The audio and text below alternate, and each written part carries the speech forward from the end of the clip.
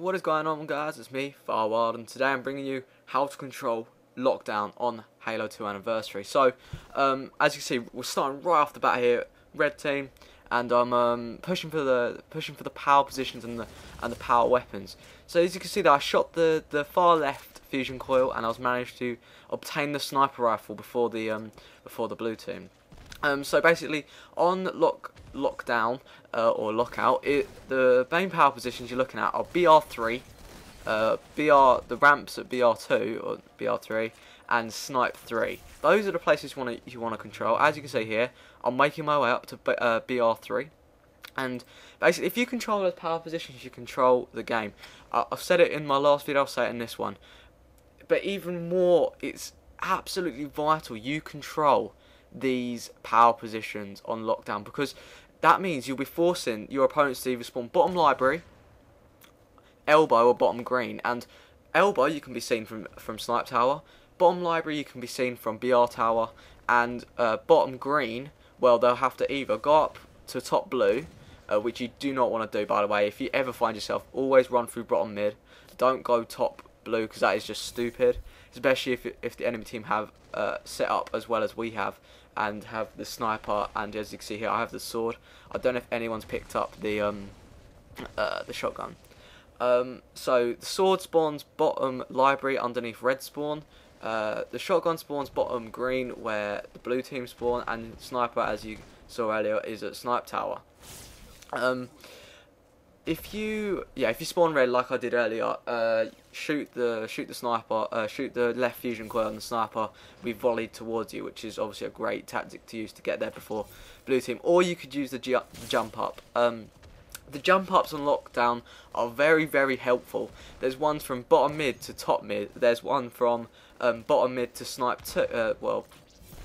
But snipe 1 to snipe 2. There's one from BR2 to BR3. There's two of them on either side of this here, right next to where I am. You can use the drop downs. There's a drop down from snipe 2 to snipe 1, and one I just used there from BR2 to BR1. So you want to be able to move around the map extremely quickly, and that will give you maximum potential. As you can see, we're absolutely dominating the team. We've got 2 men BR2. We've got one man snipe.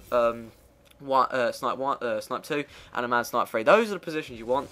As you can see here, these icicles are a bitch. Yeah, basically, if you can work them to your power, you've won the game. In this gameplay, as you can see, the team I'm actually playing against do not have map control, do not have any sort of whereabout. They're good. I mean, I'm not saying they're average. They're not amazing, but if they were better, they would have already taken me out, because I was sitting at top BR, and top BR has a stalactite, icicle stalactite thingy above it. So you'll want to control that. You want to shoot it down before you get there. Same for snipe ramp. There's one there, and there's one at top mid as well. Top mid, it's a no-go zone. Unless your team has full control of the map. Top mid is a no-go zone. It's stupid. It's just such a ridiculous place to go, especially on Crazy King, when the first hill, the A hill, is at top mid. Is absolutely ridiculous place to go. So remember, when you're playing on lockdown, the whole game can change in one move, and that move is utilizing the ice above the ramps and BR and stuff like that.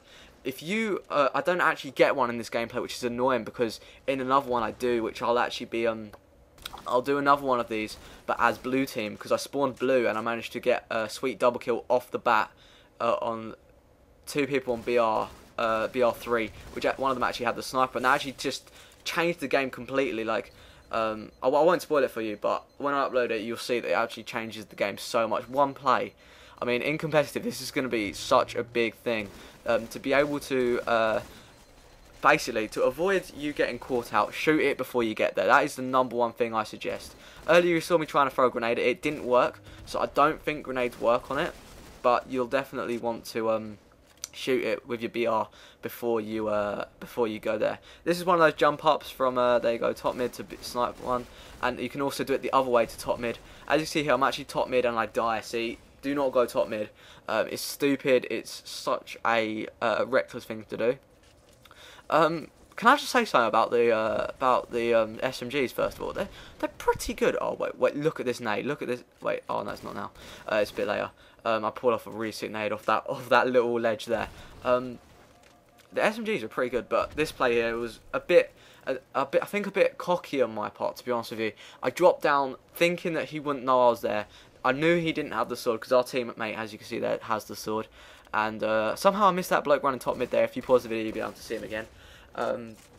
But realistically, you don't want to be dropping down to bottom library unless you're absolutely sure that they don't know you're there. Power weapon control and map control, that's all you need on this map. If you're at snipe and have the sniper, or even if you're at snipe 3 and you don't have the sniper, or even snipe 2, or bottom snipe actually, elbow, they will spawn elbow, they will spawn at bottom green, bottom blue, and look, and what was the spawning there, man? The spawning was ridiculous. I'm not going to blame it on that, but that's pretty much why I did. Just a couple of things before I end the video. Firstly, mocks next week for me. That means I won't be active on Xbox, probably not, because I'll be doing revision and stuff like that. So heavy time at school. Bear with me for that. I think I'll schedule a video for Wednesday. You can look out for that. That'll be a how to play. It was a really quick one. I've forgotten what map it was now. It was 3 minutes long. It's a super quick match. Oh, look at that. That's the nade off the wall right on his foot. I've forgotten what map it was now. It was a remade one. I don't think it was Stone Town. But at the moment it is quite difficult to get games, as you obviously know. Matchmaking sucks. Warlord seems to be the only map that's voted. Anyway guys, I hope you have enjoyed. Please leave a like and comment. It helps my channel grow. I understand your feedback and what you guys want to see from me. Anyway guys, that's all from me. Like, subscribe, Twitter and Twitch. And I'll see you guys all next time. Peace out.